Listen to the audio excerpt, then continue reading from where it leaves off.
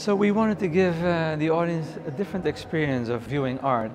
We're working here in this show with recent graduates from Zayed University, Abu Dhabi campus, and we decided to create an environment that relates to Earth. So to see, you kind of have to look for the art within the plants and the greenhouse environment that we created in this warehouse.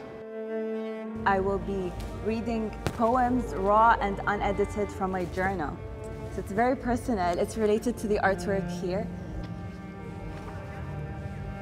I visited the neighboring galaxy in search for the person I was looking for, but all I found there was stardust and remains of something that had existed before. It came to my realization that nothing is eternal, but the mark you left will forever be engraved in our hearts, reminding us of how beautiful. All artists are exploring very personal topics in their work. In that sense, I think it's so much part of their psyche that, you know, if it's conscious or subconscious, they're always working on their ideas. So in that sense, it's a waking dream type work as well, but it's not like really specifically made for the festival or for the team.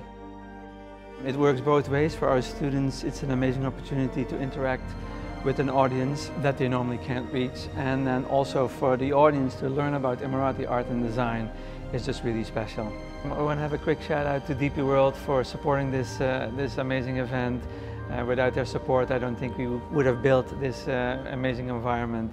So thank you for your support and continued support, and hopefully we'll work again with them in the future.